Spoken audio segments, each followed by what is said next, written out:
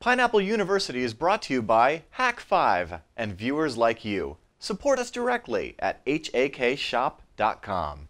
Hello and welcome to Pineapple University. I'm Darren Kitchen, and in this video series we're going to show you the concepts to effectively use your Wi-Fi Pineapple Mark V. Everything from unboxing it for the very first time to capturing packets and advanced network auditing. But before we even begin, all of us here at Hack5, we want to thank you for supporting us, for supporting the Wi-Fi Pineapple. I want to personally welcome you to this community because this project has been evolving since 2008 and hundreds of people around the world have all come together to really help make this a simple, affordable, and super versatile platform. So from all of us here at Hack5 and the Yazaga team, thank you. Now, let's go ahead and get started and open the box. Now, as you can see, this right here is the unit that we are so super proud of. It is very exciting to be doing our first bit of custom hardware here. So let's just pop this guy open, maybe appreciate a little bit of that action, and see, first thing you'll notice is your full color manual with all sorts of information here on how to get set up and started, as well as our decals. I personally love the stickers, but you could always leave it blank if you'd like, as well as this very important firmware flashing card. And stay tuned for another video on the firmware here in just a bit. Moving on, we have our main unit here. I'm just going to slip that guy out. And so this is the Pineapple. And let's go ahead and see around the edges here. We have what we should be very familiar with, a 10100 Ethernet, USB 2 port, a very versatile power, as well as an expansion slot here. I'm going to go ahead and open this little hatch, and this just pops right off there. To reveal underneath, we have some pins. We'll get into that in a bit when we talk about hardware expansion. We have dip switches here for boot modes, an SMA connector for our first radio. We have a user-accessible serial TTL, and that's a little UART there, as well as the SMA connector for our second radio, the Microsd card slot, and finally our LED indicators across the top. Going on inside of the box, we will also find our power cable. And this right here is for US, as well as we have the adapters here for different locales. So go ahead and use the one appropriate for your location. And finally, we have Cat5 cable, little Ethernet, as well as our antennas. So just to talk about real briefly the radios, we put two very powerful radios, infamous radios in fact, within the hacking community.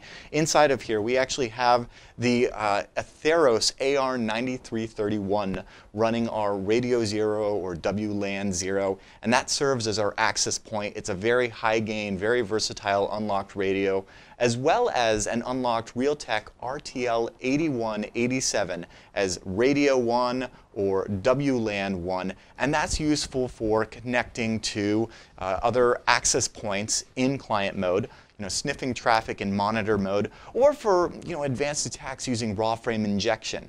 Now, about these antennas, these right here are SMA antennas. They're not RPSMA, what you may be used to. These are actually very high gain. They're actually only 6 dBi, but they outperform the 9 dBis on the Mark IV, the previous generation. There's no pigtail here. There's a really nice solid connection right onto the board.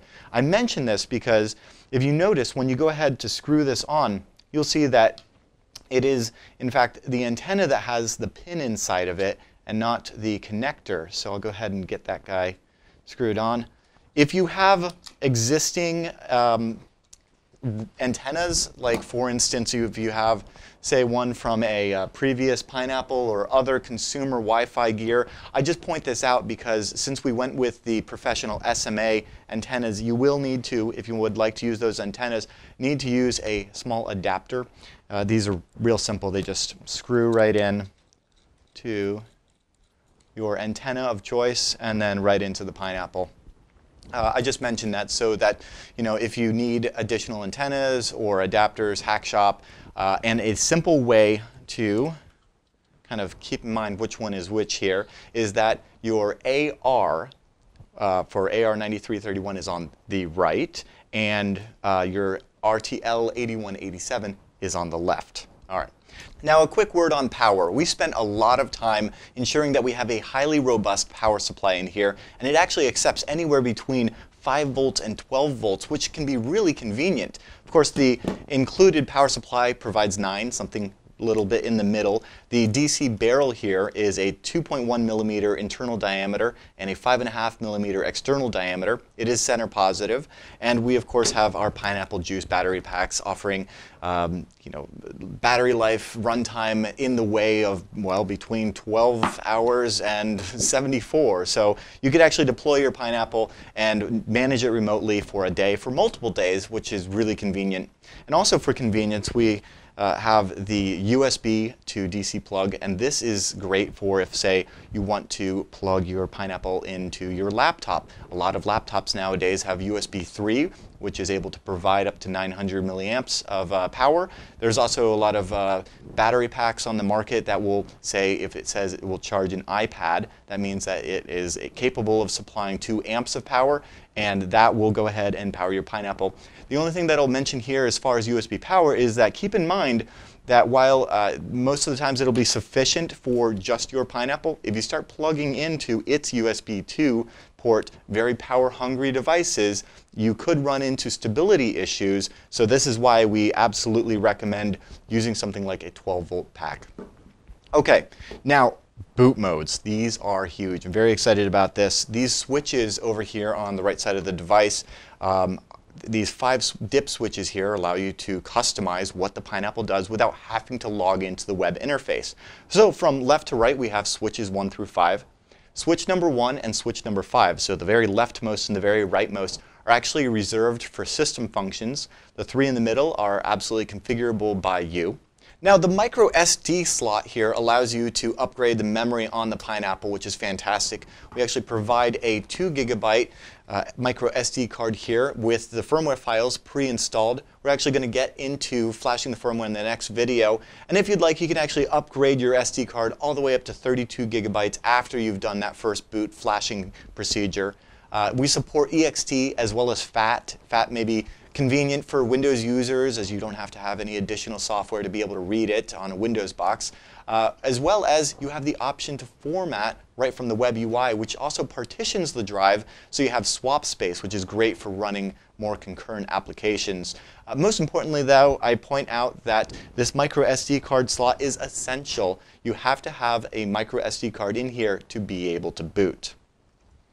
Now, the expansion bay, I guess all I'm going to say here in this first video is don't touch it for right now. It is highly sensitive. I mean, even an inexpensive multimeter could potentially short things out. Don't start hooking up LEDs to it to find out. We actually have a hardware development kit in the works right now. So please wait for the HDK, which will allow us to develop some really cool upgrades that we're calling pineapple slices to add features like Bluetooth, GPS, accelerometers, displays, other fun stuff like that.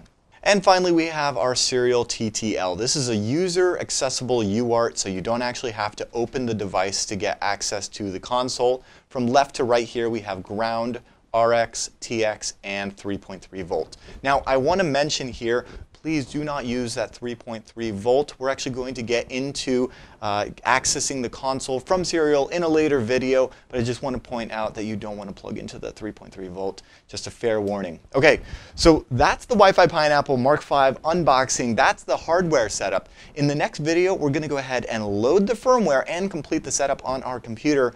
And I highly encourage you all right now to go ahead and get involved in the Wi-Fi Pineapple community. So your homework assignment today is to head over to uni.wifipineapple.com to find more videos and lessons and exercises, as well as, of course, the Wi-Fi Pineapple forums and chat.